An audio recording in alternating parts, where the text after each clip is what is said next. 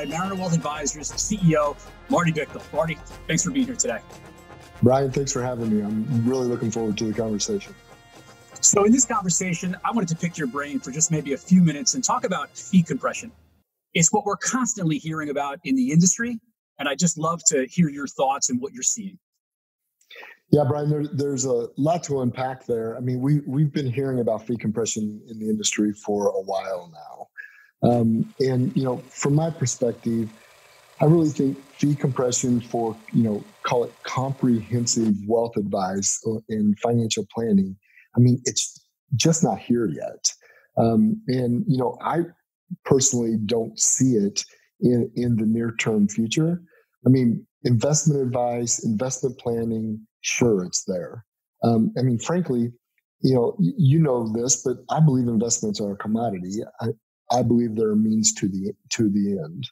And when you think about advisors' value proposition, and in this sea of sameness where we all sound the same and we're all telling clients the things we do, and it's so hard to differentiate it, that value proposition and that client experience, when it includes, tax, estate planning, risk assessments, all the different things. Obviously, investments are a part of that, and they're an important part. But when you're bringing all of those things to the table, I don't see that leading to fee compression.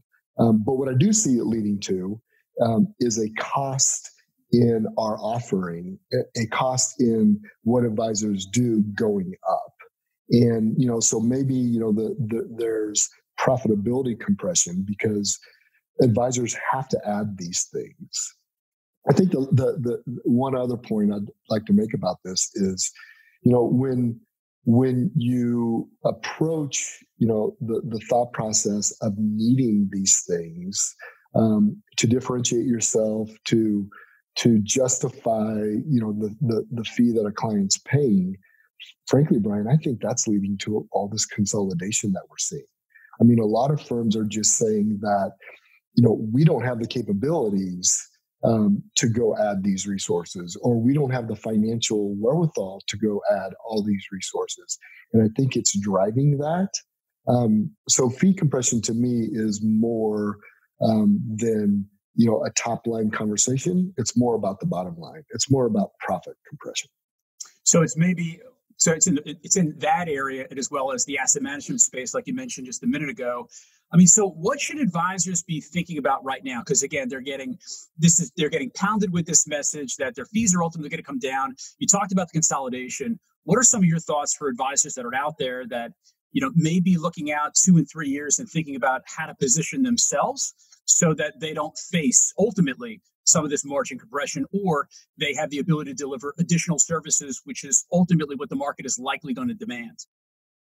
So, Brian, you've heard me say, a lot of times that, we speak with, 200 advisors a year.